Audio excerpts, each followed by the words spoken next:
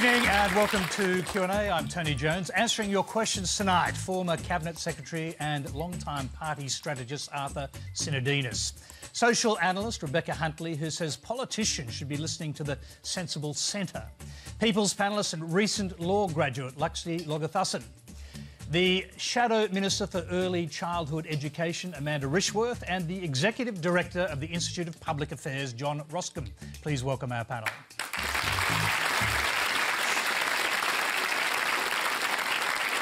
Thank you very much. Q&A is live in Eastern Australia on ABC TV, iView and News Radio. Well, tonight we're hoping to get to questions from across the country.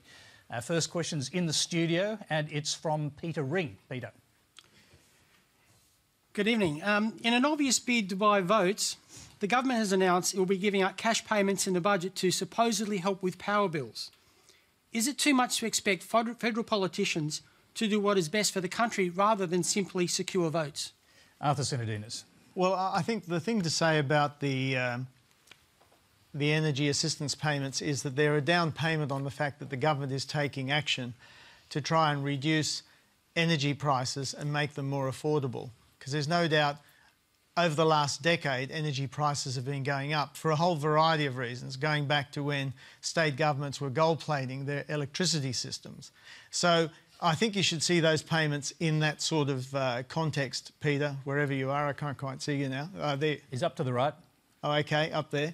I think you should see them in that context. They're a down payment on measures the government's taking to make it easier for people to afford their electricity bills. And there are other measures coming in terms of a default market offer so that all the firms, the big energy companies, have to offer an appropriate standard reference price that's discounted, that people can then compare across providers, because that's also been another issue, as well as taking other action to try and reduce the cost of electricity and make it more affordable. Arthur, is it fair to say that if you'd kept the National Energy Guarantee and perhaps the Prime Minister who came along with it, you wouldn't have had to do this because Josh Frydenberg, actually, when he was the author of the NEG, said it was going to save consumers $550 a year. And, of course, these cash payouts are much lower than that. Well, there's more to the measures we're now taking than just the cash payouts. But the question was, would you have needed to do it? I'm coming to that. And the fact is the National Energy Guarantee is no longer on the table. It was taken off the table. There was, as you say, a change of leader. Even before that, Malcolm Turnbull had taken it off the table. We have to work with what we've got. Sadly. Is that what you're saying? Well, we have to work with what we've got, and we've moved on. The National Energy Guarantee had its advantages, but the fact of the matter is it's no longer there, and we've moved on to a different policy. OK, Amanda Rishworth. Well, look, after 6 years, I think the only way to describe this payment is too little too late. This government's had 6 years to act on energy prices, whether that's attract more supply into the system. I mean, 13 failed energy policies is one of real failure over 6 years. And I think what we're seeing now is the government desperately trying to claw back some votes on an even of an election. But it doesn't make up for 6 years of energy failure, whether that is about bringing retailers into line, whether that's attracting more renewable energy into the system. We've had a government that has been absolute chaos when it comes to energy policy, and that's what we're dealing with at the moment. OK, now Labor is committed, is it not, to keeping these cash payments if you win government? Well, they're one-off cash payments and they will be delivered on the 1st of July. So we have said that anything that supports low and middle-income earners as well as pensioners, carers, we're not going to stand in the way. So obviously if you're going to do it, it must be a good idea. Well, it is too little too late. I mean, what this doesn't make up for is real action on energy prices.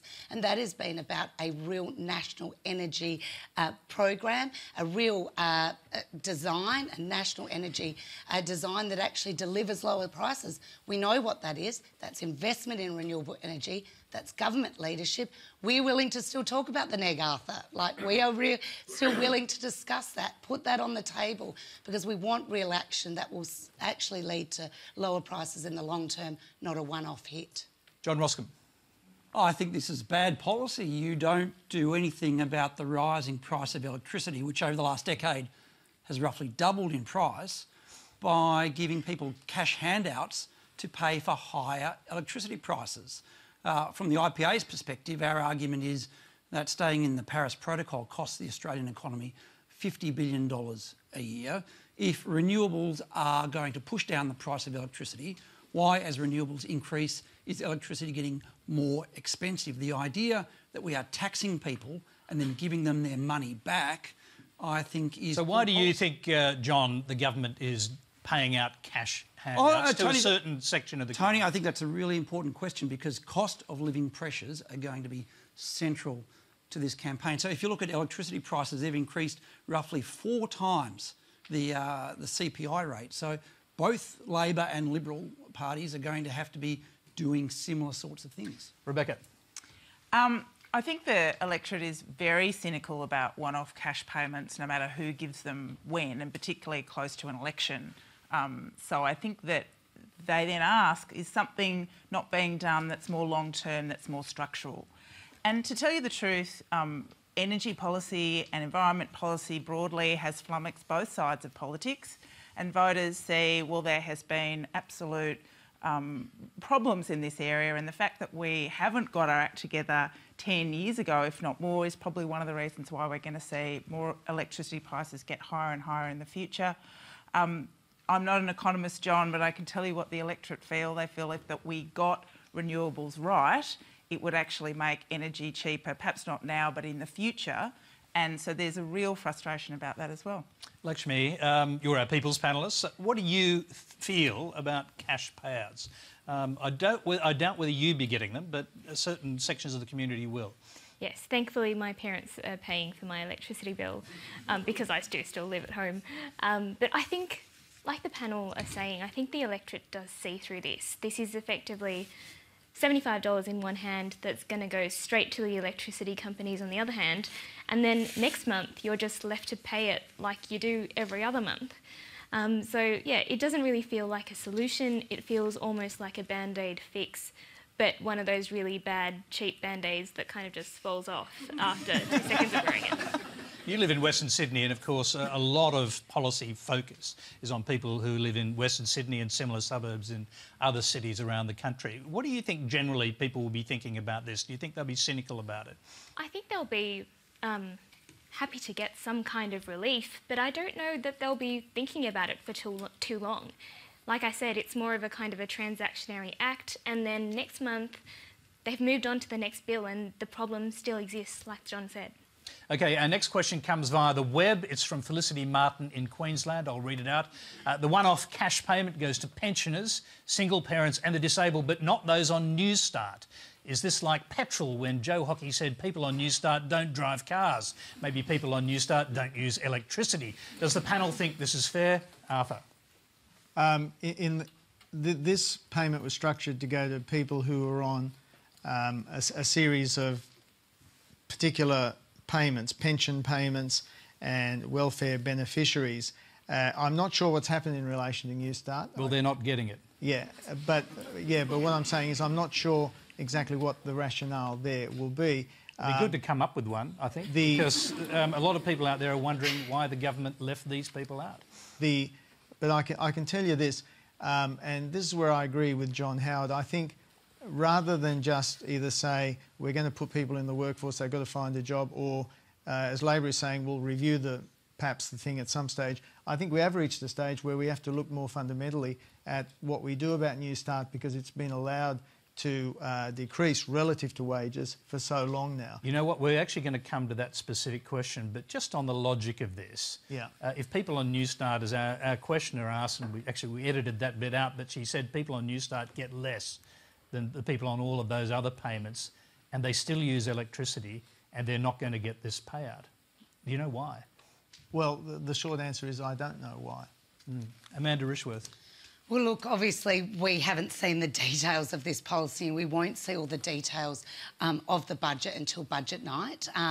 But when it comes to Newstart, Labor's been very clear. We think it is too low. We do think the level of Newstart is too low, and we want to go through a proper, thorough process to look at what the rate should be, how it interacts with other payments and other pensions. But this one-off payment is going to be long gone before we get a chance, if we're elected to government, to have a good, thorough look at New Start. Well, you're going to get a chance, if you win government, to put that payment through. So the question for Labor is, are you going to include New Start people in that payment? Well, I guess it depends when it goes through the Parliament, but it'll be in the budget. We will be reviewing those measures that haven't gone through. As we've said, we haven't seen the details yet. We've said we won't stand in the way of the current payments, but what we are saying is this is not a long-term fix when it comes to energy or cost of living either. So, but we're really serious about raising the level of New Start.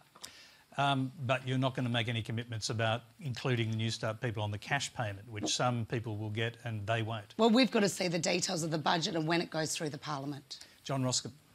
I think that highlights exactly what the problem is with these sorts of payments. If you're going to make them, then they should go to recipients of the New Start allowance. There's many other categories of people who might be missing out as well. We know that by and large pensioners pay more for electricity often than younger families. We've got to be focused on reducing the price of energy, not these one-off payments that both parties like. Rebecca. It's a very rare thing. I agree with John. I think if you're going to have a one-off payment, and I'm sceptical about them, is that it should go to people on New Start. And in fact, people on New Start and the unemployed generally keep getting left out of these kinds of things when the government does it. When there were the stimulus payments under Prime Minister Rudd, unemployed people missed out on that as well. It's as if they don't kind of live in our society. And I do worry about it because I think as the community recognise that the gap between rich and poor is growing, are we having less empathy for people who are unemployed and stuck in let's say, the gig economy with no ability to move forward. So this is what it seems like we're punishing the people at the absolute end of the economic spectrum. OK, let's move on. The next question comes via Skype. It's from George Maxwell in Brunswick, Victoria. Go ahead, George. This week, protesters will gather to mark 25 years since the rate of New Start was last raised. During that time, costs of living have soared, forcing many job seekers into poverty. The only actions from major parties have been to announce reviews into raising the rate. In the land of the fair go, how is this 25-year inaction acceptable? Arthur, that goes back to what you were saying earlier, so I'll start with you. Yes, but to add to what I said earlier, what we found after a long period of economic growth, a sustained period of growth, is that welfare dependency has actually gone down because people are getting more jobs. And this suggests that that includes people on New Start. The main area where I have a concern is those who seem to be caught in this cycle of long-term unemployment. There have been some reforms to our job active system or the job service providers recently, which I think try and address that. But my concern has been, and I've been on a number of Senate committees now and I've seen this, there's a group in the community of long-term unemployed who are caught in a cycle of dependency, whether it's because of substance abuse. You know, it's often chicken and egg in these situations, not sure which leads to which, that require particularly intensive assistance, and they're the ones that we're trying to do more for. And the point of raising them is that I don't think we should just look at the unemployed as a whole. There are some unemployed who are fit and ready to go, and yet there are others who are caught in these cycles of dependency. But for the people who are stuck on New Start or even Yes. on it for a temporary period, should it be higher? That's really what the question is saying. Hasn't been raised properly for a very long time. We're saying that we want to encourage people to get more jobs, but if I look at this, if I were in the shoes of someone who's unemployed trying to get a job, I would clearly want a higher level of New Start while I'm looking for a job. Because we've also taken a number of measures to encourage people to find jobs in terms of the compliance measures I'm talking about. So New Start should be higher, in your opinion? I think over time it should be higher. Now, of course, that's probably a slightly radical thing for me to say here, and I'm putting a personal view. I'm not necessarily talking on behalf of the government here, but my observation is that this does raise an issue that should be considered at some stage. There is a cost to the budget, there's an expense, but then again, budgets are all about choices, and over time we have to think about that choice in the context of our other choices. Amanda Rishworth. Well, firstly, I'd say that... you'd be reaching across the table and embracing Arthur for... I'm really pleased because the rest of the government has been spending their time demonising people on New Start, and while they're there, they've been demonising people on disability support pensions as well. We've had to reject numerous pieces of legislation, including random drug testing and then cutting off payments. In fact, under Tony Abbott, after 6 months, the government wanted to cancel New Start altogether. So I think the attitude towards people on New Start and other pension payments has been pretty awful from this government and has been pretty negative and talking people down. We know that people need that support, and people might be cynical about a review, but the review worked with the age pension. We did, when we came into government last time, a pretty significant review of the age pension. We worked out what the base rate needed to be lifted. We made room in the budget and got that base rate lifted in the pension to get pensioners out of poverty.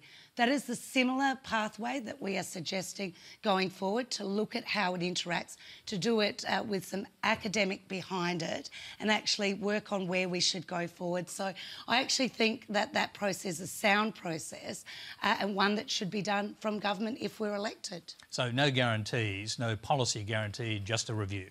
Well, we have said that we think New Start is too low, and we have said we want to go through this process. Okay. That's the responsible thing that a party of government should do. John Roskam. I think we could have a unity ticket on this. I would raise the New Start allowance. It's about $6.50 an hour. The minimum wage is about $18 an hour. It's very hard to live on the New Start allowance, but we have to recognise a few things. If we are to do that, we should make it easier for employers to employ people. We've got around 700,000 unemployed people. They all should have the dignity of work. Our industrial relations system, I think, now works against employers taking a risk sometimes, employing someone who might have had a troubled or difficult past.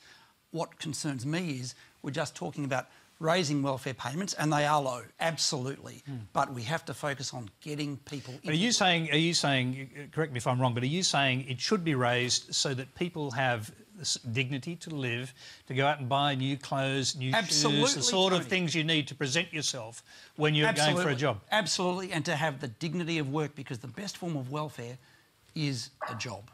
Lakshmi. I think that there is no one person that can be described as being the typical person on New Start or some kind of welfare benefit. And I think in our community maybe we do give them a bit of a bad rap. All of these people none of them want to be on New Start. None of them want to be getting support from the government.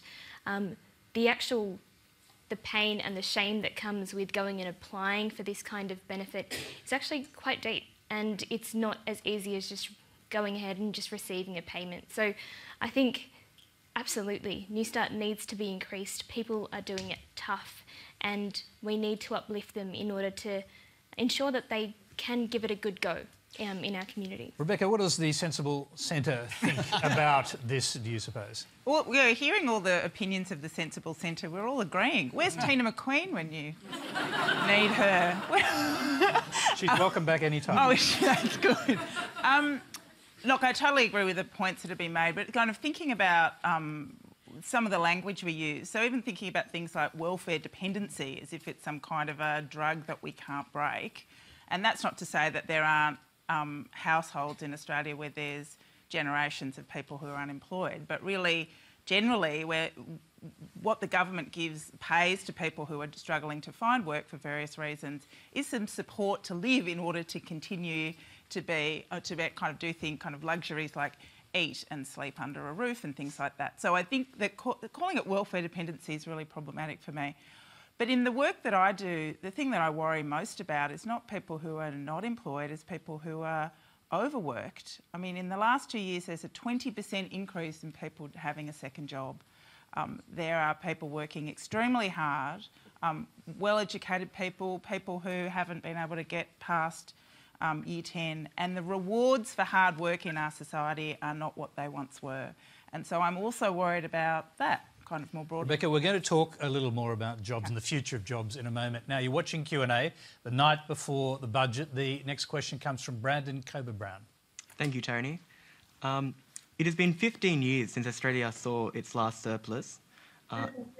In that time, the federal government has racked up $691 billion in debt. The Treasurer is expected to hand down the first surplus tomorrow since the Howard government. With that in mind, when, if ever, will the federal government's debt be paid, or is it going to be left to my generation to clean up? Arthur, I'll start with you again on that one. And obviously, you're going to get a surplus tomorrow, but most of it will be spent. Well, we'll see tomorrow night. But a couple of points. So you don't think that's true? Do you think there'll be a big surplus? It's all speculation, well, we know. It's all speculation. That's you probably know the answer. I have no inside information.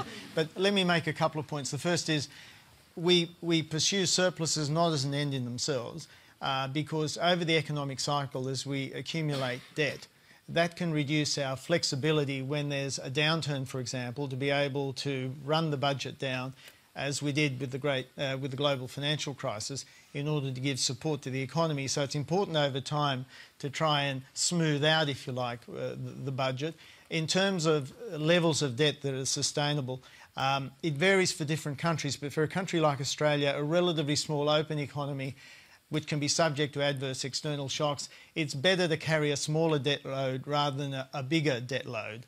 Now, that said, there's been a capacity in Australia for us to fund infrastructure and major other capital developments. The NBN's been done off budget, for example.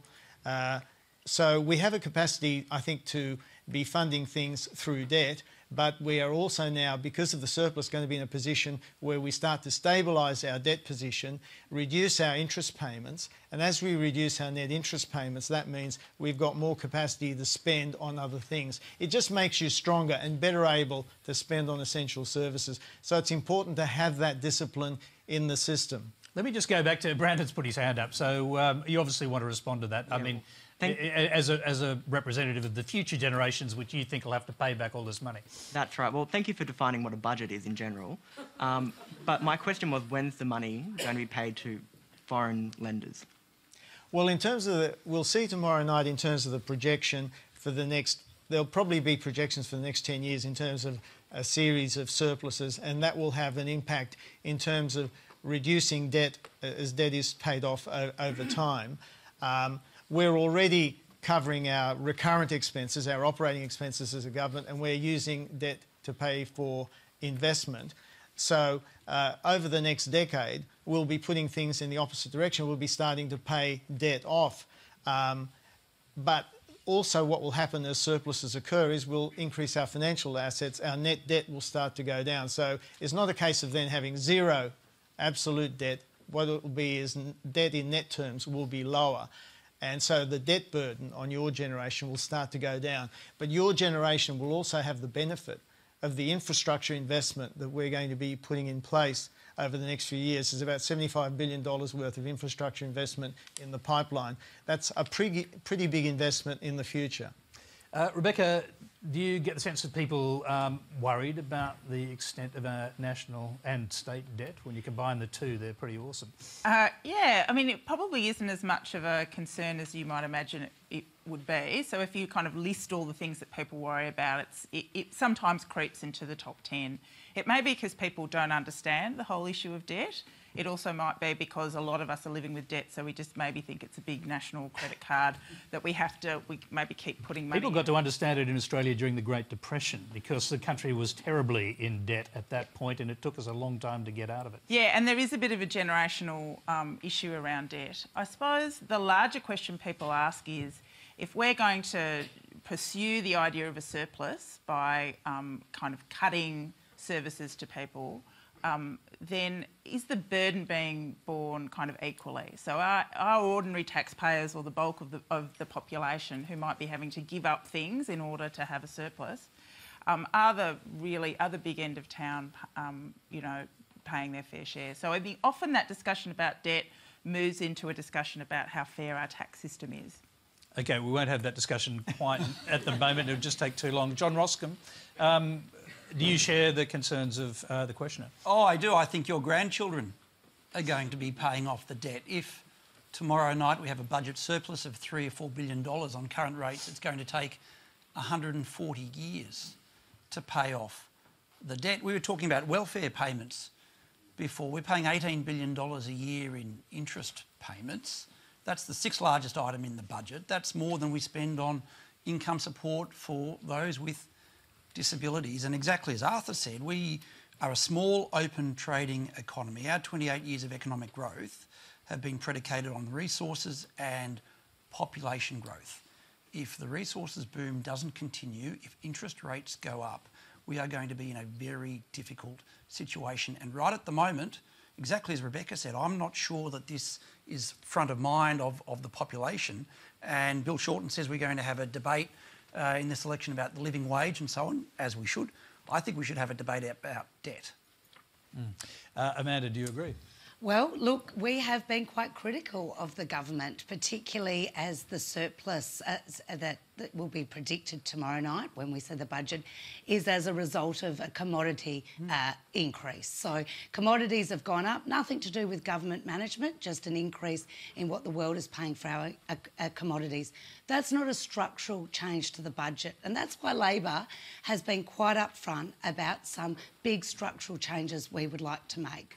Not popular with everyone, but things that we think are responsible in setting the budget on a long-term footing. That means that we can both pay for our investments. You're talking about increasing the tax burden on a range of people you would regard as being wealthier than others. What we're suggesting is to tackle negative gearing, which is not increasing tax, it's currently a tax concession, and we're winding that tax concession back.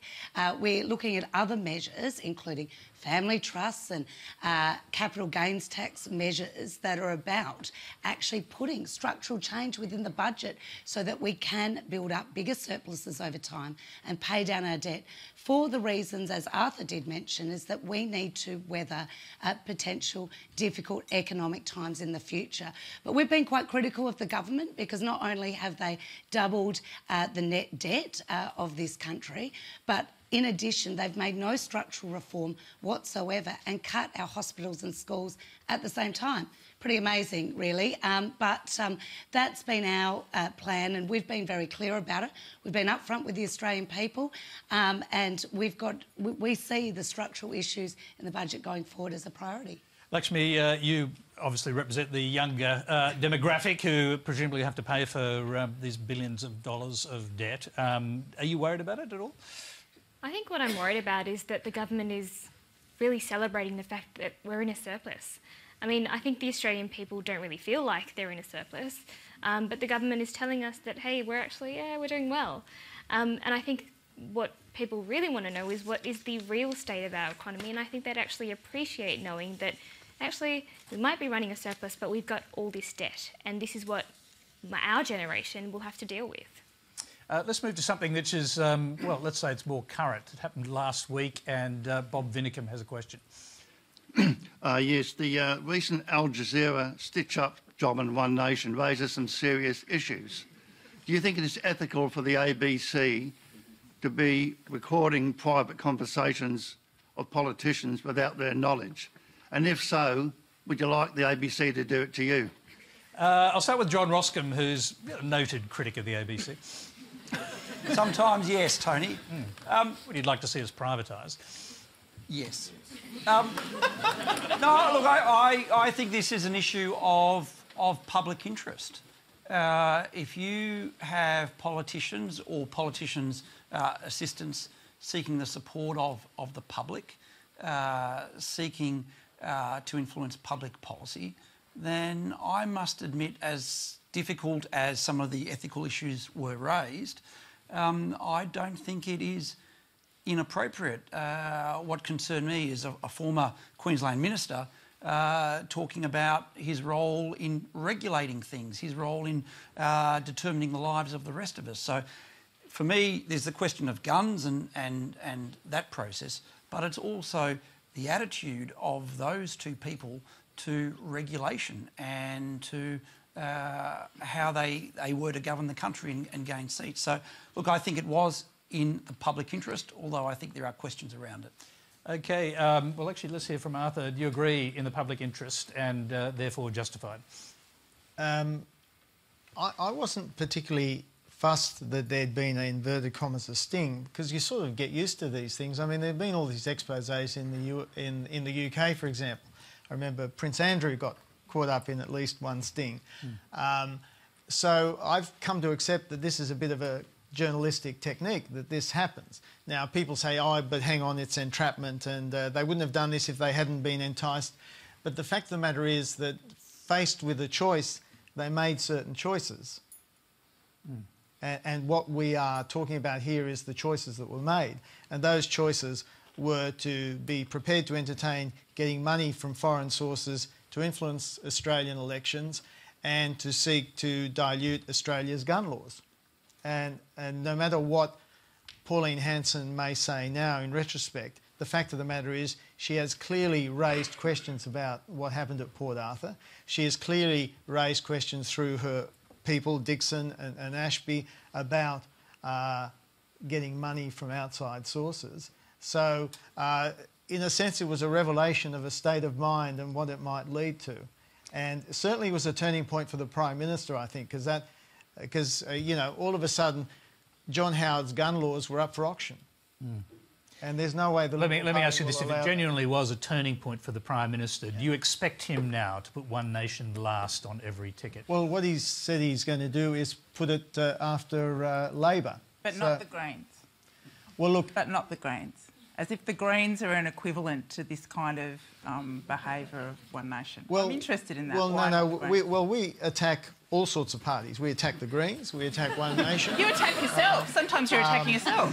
Pretty often. We're in a coalition that attacks other groups because we want to get votes off those other groups. So we'll criticise, as appropriate, the policies of the Greens. So is it appropriate for you to have... the policies of One Nation? Arthur, given what you've said about One Nation, is it appropriate to have any kind of sharing arrangement with them when it comes to preferences? Because the scary thing is, for many people, that many One Nation people who think like that could actually take advantage of this situation. Well, we make a distinction between the One Nation party itself and people who vote for it. Just as we make a distinction between the Greens political party and people who may vote for it. The people who may get preferences are not the people who vote, they're the people who'd end up in Parliament. But what we have said, and said clearly, is we will preference Labor before them. And that's where the Prime Minister is now. So if your preference arrangements lead to any One Nation people, any extra One Nation people getting into Parliament, in the Senate or but taken to its logical conclusion, you've got the situation where Labor would have to say that they refuse to have any of their members elected on One Nation preferences across the country. And yet, manifestly, that's happened in elections. I suppose for me, I think, what does it take to make every political party say, we are going to put these people last as a principle? Not only their racism, but their ability to sell out our national interest, our national protection, to the highest bidder offshore. It's just shocking. So to your point, sir, yeah, there are, you know, some ethical issues around what was done, I suppose. But, I mean, to call it entrapment, he didn't kidnap them, put them on a plane and suddenly present them to the NRA. He said, let's go over, and they went over. You know, they were willing. They threw themselves in the hole. OK, our question's got his hand up. Bob Vinicum. Why do Liberal and Labor take massive donations from the gambling industry, which is the major cause of poverty in Australia? That's a really, really good point. I think what has happened with One Nation is probably not going to do much to the people who really vote One Nation, but it could do something to all the political parties, in particular Labor and Liberal, to look at our donation regime at the Commonwealth level. It is shocking. We've actually got a question coming up about that. I keep preempting your I just want to hear... I'll just go to the other side of the panel, and we'll start with John, because his view may be different than Amanda. Oh, look, it would be different. Notwithstanding my many great differences with One Nation, from my perspective, the Greens pose a challenge to the Australian way of life in a way One Nation doesn't. I think the Greens have a deep strain of anti-Semitism. I think their policies are going to deindustrialise the country. Their policy to ban the export of thermal coal, for example, could put 150,000 people out of work. Their recent policy to say there'll be no new petrol cars from 2030, I think, will devastate regional Australia. And you have to remember that it's up to us where we put our preferences. The Labor Party or the Liberal Party can decide. It's up to us. One Nation is no friend of the coalition. It was One Nation preferences that cost the coalition seats in 2016. But from my perspective, I'd put the Greens last. Okay, Amanda. Well, firstly, I would point out that the Prime Minister has not been definitive. He has tried to have a bob each way.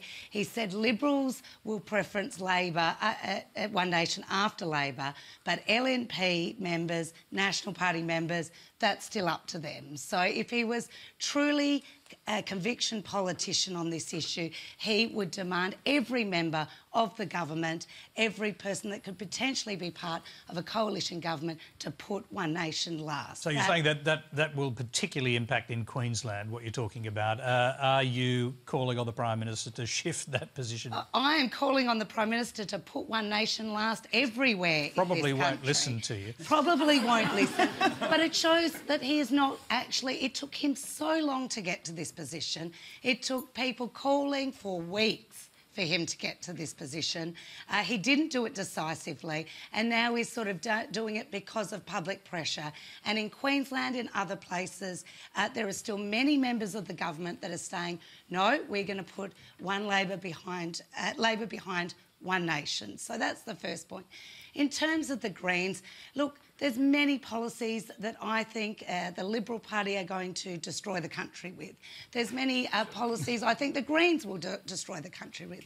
That is very, very different from having a party that's moved a well-known white supremacist slogan motion in the Parliament of Australia.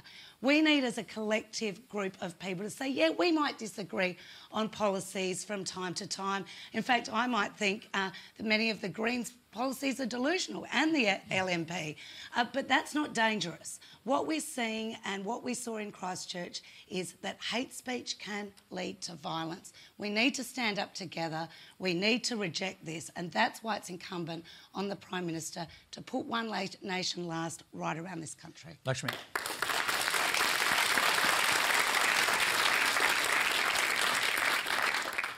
Look, unsurprisingly, I've never voted for the One Nation Party, and I don't know what would propel someone to vote for One Nation.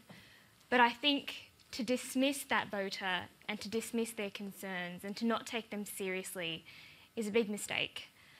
One Nation have built their brand on being, you know, the voice for the battler, the worker, the people that different to the major parties.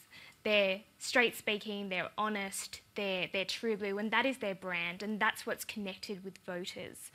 I think the videos that came out, if I was someone who was voting for One Nation and I saw those videos, then I would seriously question what I was being sold and what I was being presented and what I was voting for.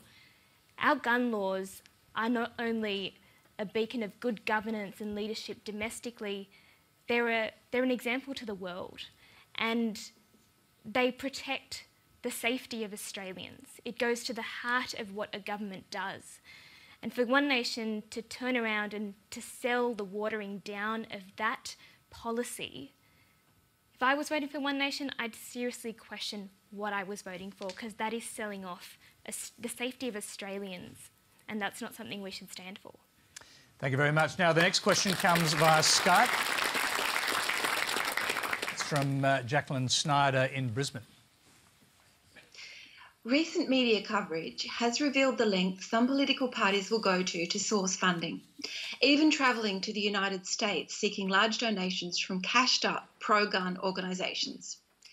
And I've seen research that shows big donors get privileged access to our politicians once they're elected.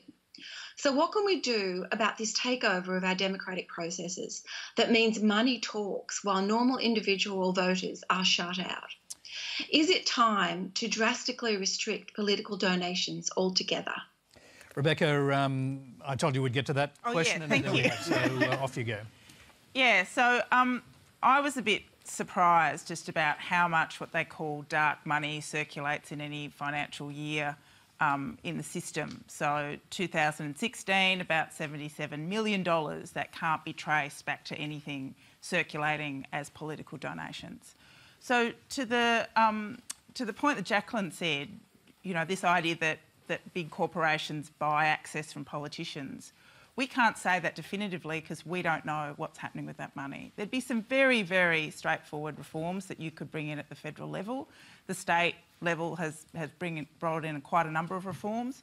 One of them could be making sure that disclosure limits weren't at $13,000. One would also be making sure that we could have real-time disclosure, so we find out when somebody gives money. We don't find out 6, 7, 8, 9, 10 months down the track. I often say if you have a telethon with Grant Denyer, you know who's given the money at time. I think you should be able to do it. I think we should hire Grant Denyer to tell us what big corporations are giving money. So I don't necessarily think there's a lot of brown paper bags circulating in the system, but I think there's absolutely a perception from the public level that there is privileged access, at least, or bought with donations from, you know, big corporations and wealthy individuals. Arthur, do you think that's true? I think a couple of things. The first is more caps on the cost of campaigning to reduce the cost of campaigning, I think would be good. In New South Wales, Barry O'Farrell in 2011 tried to restrict donations to people who were on the electoral roll, but unions in New South Wales drove a truck through that in the High Court on the basis that that was restricting political communication or freedom of communication. And so ever since then, of course, there's been this question of how to deal with third parties, whether it's the unions or groups in the community or Get Up or others, and the firepower that they can potentially bring to the table. On this question of access, I don't think it works quite in the way that some people think, in that I believe, for example, that companies may donate to a political party because they like their policies, but it's not because the party has developed a policy to cater for that particular company or that particular industry. So if you're seen as pro-business, it's likely there'll be businesses who support you because they think, well, this is a party which will provide a better environment for business. But Arthur, isn't there a reinforcing circle here? Okay, so you're a mining giant, you give money to the National Party because you like their policy, and you keep giving money. What's the likelihood, if you're a National Party, leader of the National Party, that you're going to change your policy on, let's say, climate change, because that will mean the money stops? Well, in the Howard government, we developed an emissions trading scheme. We lost the election, it never got implemented. That's my answer to that. All right, so no influence at all from big resources companies, is that what you're saying, Arthur? Because that's a little hard to imagine. No. Well, there are big resource companies like BHP who are running a very different line on climate change. That's true, that's true. To what parts of the government have been running. But what I'm trying to say is it doesn't, in some ways, the reality doesn't matter because we can't see where the money's coming from and where it's going. Okay. I can tell you that the public... The point I've made, and I'm on the record on this in a number of contexts over the last 3 or 4 years, I think real-time disclosure is something I am quite keen on because I think that does allow you to see things more quickly and it provides more information and transparency. The only other point I'll make is we have clamped down on foreign donations and we have a foreign transparency scheme. I think the lady wants to ask you. I think that might be true, but I can't see her and I just... I'd like to know a good reason as to why we can't have real-time reporting at the very least. Okay, that's a good question. Reply? Yep, thank you very much. Amanda. So, look, I absolutely think that as a voter, you should be able to go in to the ballot box knowing who supported each candidate. And that involves real-time disclosure and reducing the disclosure limits to $1,000. There's a lot of people that do want to contribute $20, $30 to campaigns, but in terms of those big amounts of money, people should know where that's coming from and they should know at the time they go into the ballot box so they can make an informed decision. But I would like to make a comment about influence. As a member of the lower house, I spend my time going out speaking with people at street corner meetings. They don't have to pay to come and see me at the shopping centre, at street corner meetings. There's many, many ways that you can get in touch with your local representative. And I tell you what motivates me. When I find out that children at schools in my electorate may never have actually seen a book before they get to school, that has more influence on me than donations and a whole range of things. And don't underestimate being able to get in touch with your local member and putting pressure on them, whether that's through Facebook, email, rocking up at their office, seeing them at a shopping centre, seeing them on street corner meetings. There's many ways. You do not have to buy to get into the ear of your local representative. OK, I've got to move on because we've got plenty of questions we want to get to. This one's from Jordan Dibya. Good evening. As a migrant of African descent, I live in a world of constant social judgment and direct racism due to the impact of the media's portrayal of Sudanese youth-related crime in Melbourne. African communities are often portrayed as violent and gang-related. How can we combat this issue, this stereotype that has nothing to do with my community or even the city I live in? Lakshmi, is that with you? There's a saying in Tamil that goes, Teenal suttapun ullarum, arade navinal suttavadu. And that means that if you have a wound caused by a fire, that will heal in time. But words leave scars.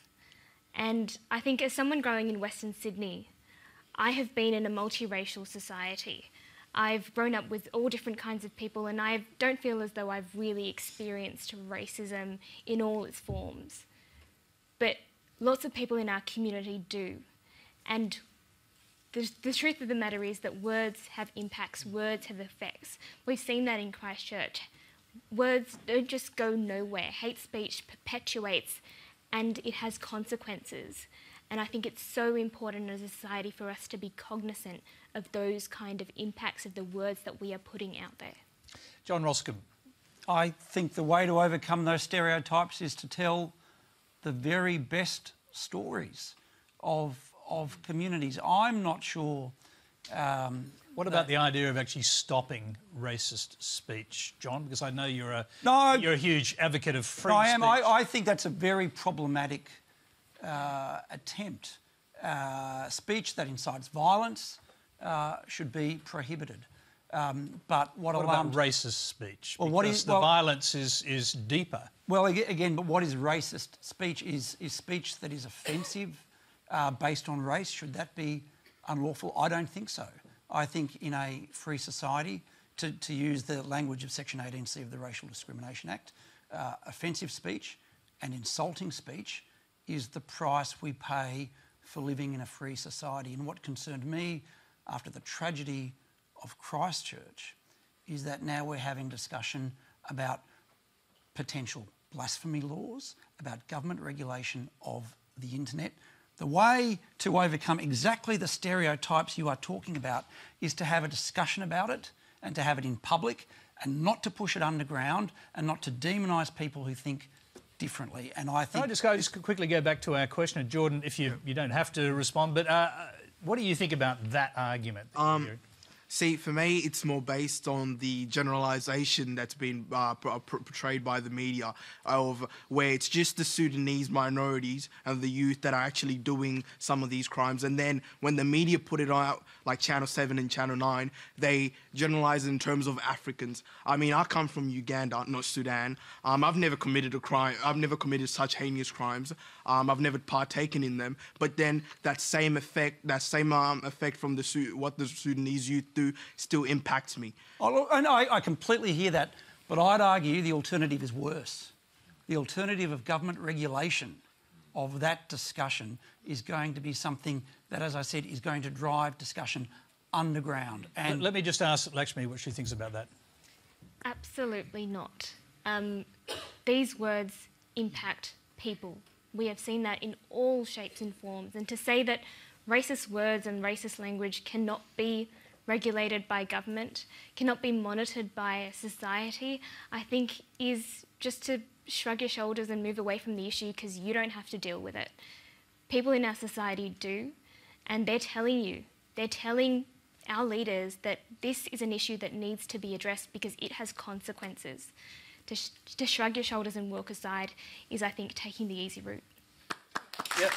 John, just on that point, do you accept the general principle that the killer in Christchurch, the murderer, started with racist speech and ended up with violence and death, murder? Yes, but not all racist speech leads to violence. But if someone had regulated the sites where he got his ideas, where he developed his ideas, where he became more and more extreme, would that not have been? Would you not have accepted that as a principle that you should do? Yes, and that's able to be already done. But what concerns me is when we use terms like racist speech or hate speech without looking at their consequences, what we are doing is denying the freedom that we have to express an opinion and a view, even if it is sometimes difficult. Amanda Rishworth. Well, look, I don't think we in a modern society get to say what we want to say any old time and do what we want to do any old time. There's always limits on that, and there's limits to actually having a cohesive society, and that is now outlined in the Racial Discrimination Act, and that is law. There's been a lot of attempts to change it, but I don't think that's right, and we've stood up for that because exactly as Lakshmi said, language matters, and it hurts people and it divides communities and it causes a lot of social unrest that we see. And what we've seen on the internet is the ability to say what you actually are not able to say in a public square and grab a megaphone and be off to say that. So I do think we need to look at our social media. But there's also a moral responsibility on leaders, on media outlets. Do you agree with the Prime Minister that social media should be regulated?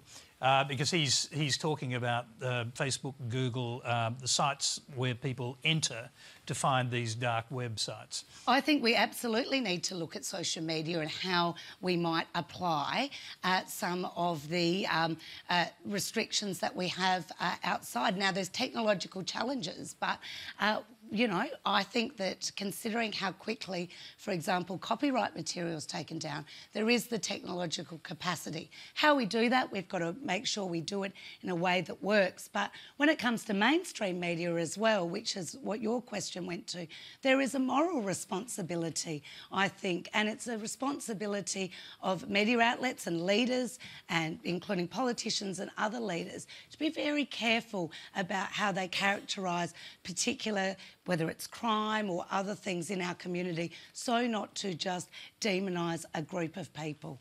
Arthur Sinodinos, bearing in mind that members of your cabinet have made particular comments about the African crime problem. But let me fast forward to what happened as a result of what Christchurch, and I've said this before. I think it was a tipping point, because what it did was to say, we've had all this focus on Islamic terrorism. Some people have called extreme Islamic terrorism. But then all of a sudden, you've got this guy who's gone out there in Christchurch and killed, 50 people? Who's been espousing all these theories on the internet and everything else. And all of a sudden, it just, I think, made a lot of people stand up and say, well, hang on here. We have got a responsibility to try and send the signal that it is not acceptable to demean someone, because that dehumanise someone, because that's the first step to then justifying doing bad things to someone, by saying they're the other, they're not us. And I think... Why wasn't that principle understood before Christchurch? It seems such an obvious thing to say, but you're saying there was a tipping point that led people to understand it. Didn't people understand it? I think it brought the white supremacist strand more to the surface, because it wasn't talk. Something actually happened. It caused something to happen. So, in the past you might have said, oh, these are extremists, or, they're just a loony lot over there. But all of a sudden, you've got people who've been so radicalised, as we've seen happen with some Islamic groups or some Islamic people. It was a reminder that it's not whole groups that you should be demonising. You should be looking at individuals and what's gone wrong with individuals. But I would say that that cycle of hate speech leading to violence has something that's happened overseas before. Did we really need to have something like Christchurch for us to learn that lesson? Well, So it did, because there was sorry, Rebecca, but there was an Australian killer involved. And all of a sudden, it was next door in New Zealand. Now, you know, we hear a lot of things that happen abroad, and there are a lot more people in the Muslim world who get killed by terrorists than get killed even in Europe. But it happened next door in New Zealand, and it was by an Australian.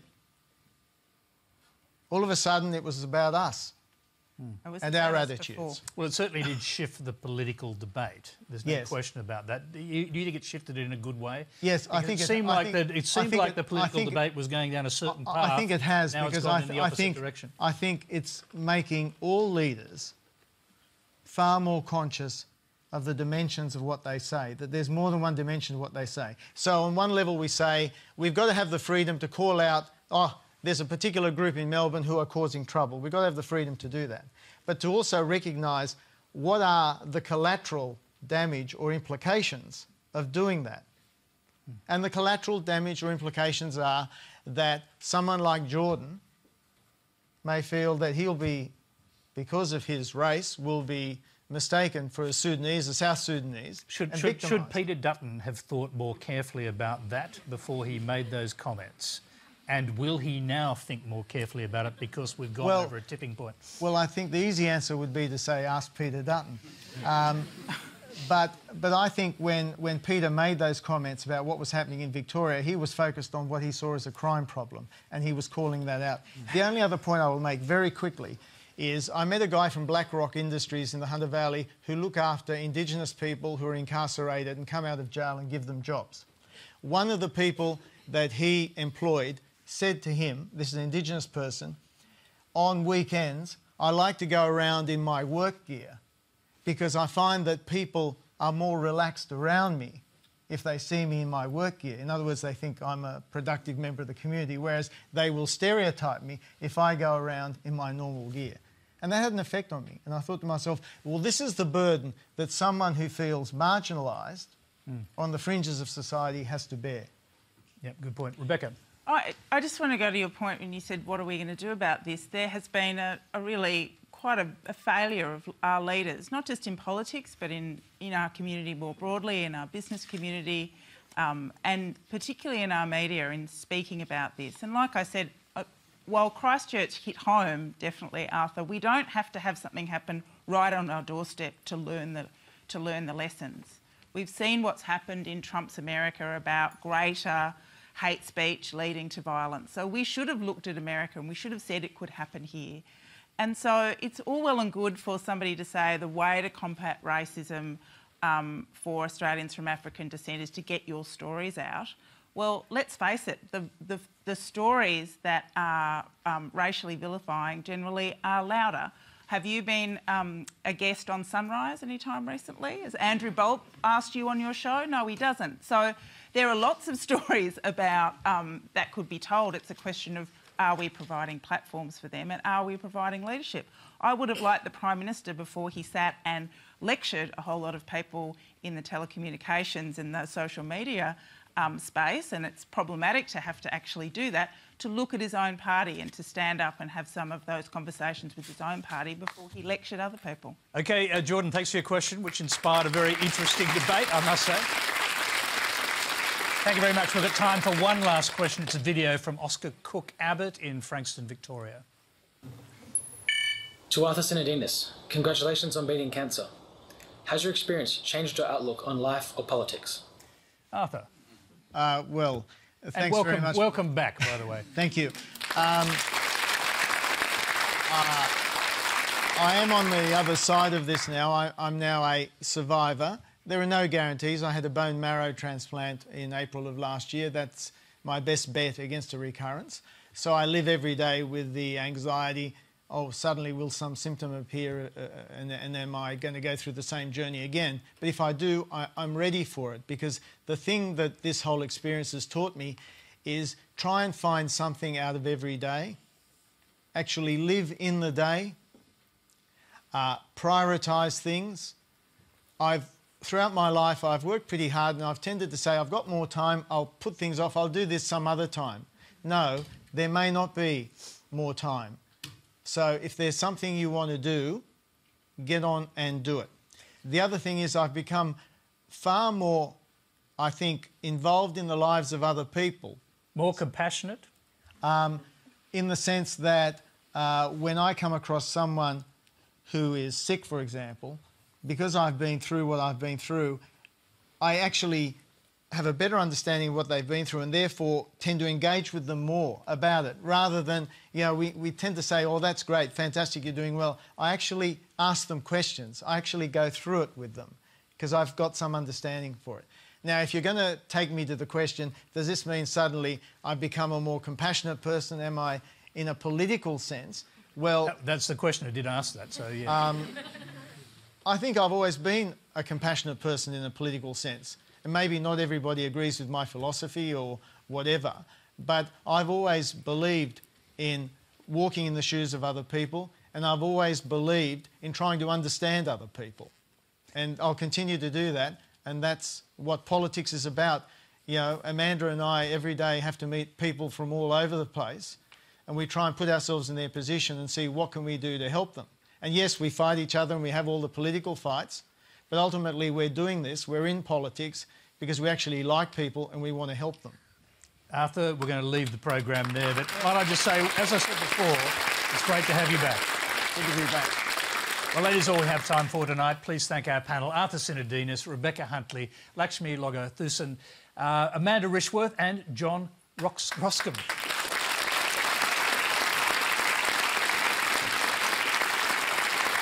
Thank you very much. You can continue the discussion with Q&A Extra on News Radio and Facebook Live, where investigative business journalist Michael West joins Tracy Holmes to answer your calls. Now, tomorrow night, Treasurer Josh Frydenberg will hand down his first federal budget. Next Monday, he'll join Q&A to answer your questions. The media are predicting an election budget, so will it be enough to swing your vote?